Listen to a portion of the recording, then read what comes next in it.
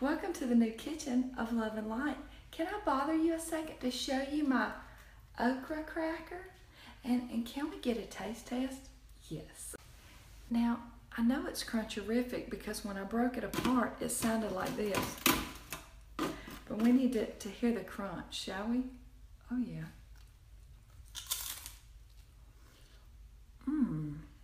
Oh my. Cracker, let me love you down.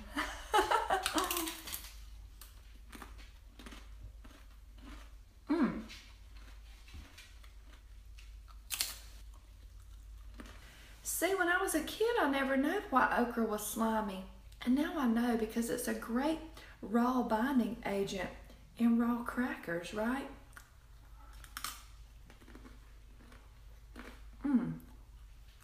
Hey, beautiful people. Welcome to the new kitchen of Love and Light, where I have to show you something. I've been putting up, before this part of the video, these crackers. And you have to see, because these things, okay, ridiculous. Let me just show you. All right, watch.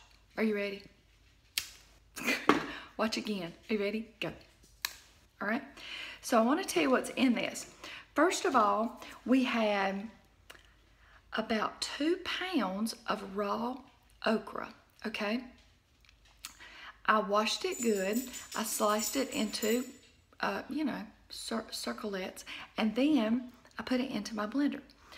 Then I put about 1/4 cup, a little bit more if you want, of raw flax seeds that I freshly ground, okay? And then I put about 1/2 of a tablespoon of garlic powder and 2 tablespoons of wakame seaweed, all right? So these are a very salty, delicious, they do not taste like okra if you don't know what that is, or if you don't like it. The thing about okra is when you cut it, the seeds and all, there's a little bit of stickiness, almost like a slime. I don't want to say slime. A sticky component of cracker grandness, okay, in there. And the great thing about it is it's a binding agent, so you don't need much fat. And why are we worried about that? Because you could be eating raw crackers that have basically all flax seeds. And do you realize 1/4 cup of flax seeds is 200 calories? So if you've got a cracker made with 4 cups, well, let's say a cup for a serving, that's the main thing in there is spices and all. Okay, you're talking about 800 calories of fat, and that's too much, baby. It's too much. It's hard on the digestion. So stretching out the fat is the key to success, right? And greens make you lean, but that's another side point. So anyway, I just want to show you how good this turned out. It's a really good thickness. So what you do is you put that into your high-speed blender or your blender.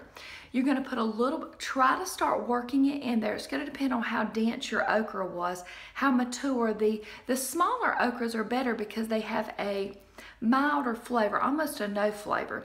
But when you get them too big, they become very coarse. So try to get medium to small okras, okay? So you're gonna blend that up, and you can add a little bit of water if you need to get it to blend. But it's gonna make a very sticky, thick batter, kind of like a pancake batter. Now, I used my 9-tray Excalibur, which you realize how large these trays are. They're this big. If you have a 4-tray, these are 25% wider and longer, so 50% bigger. Do y'all see that? So they're large. So I pulled this out. This made a dehydrator and a tray and a half of the 9-tray Excalibur dehydrator. So I pour that onto a Teflon sheet. You can also use parchment paper. Then I turned on the dehydrator and slid it in at 115 degrees. I left it in there a few hours. It's going to depend on how humid it is in your area. Also, it will depend on what kind of dehydrator you're using. So what you do is you leave it in there until you can bring it over. You take another grid that does not have the paper on it like this.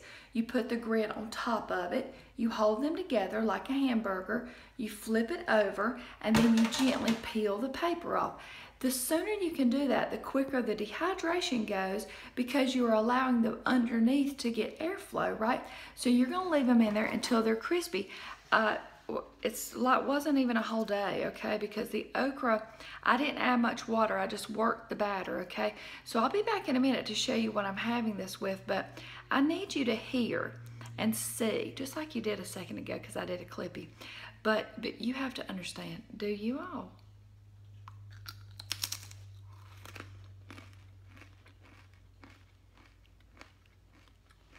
I have some other okra cracker recipes. This one is epic. Do you hear me? Can you not stay on your raw diet because you need crunch? Well, here you go. What's the problem?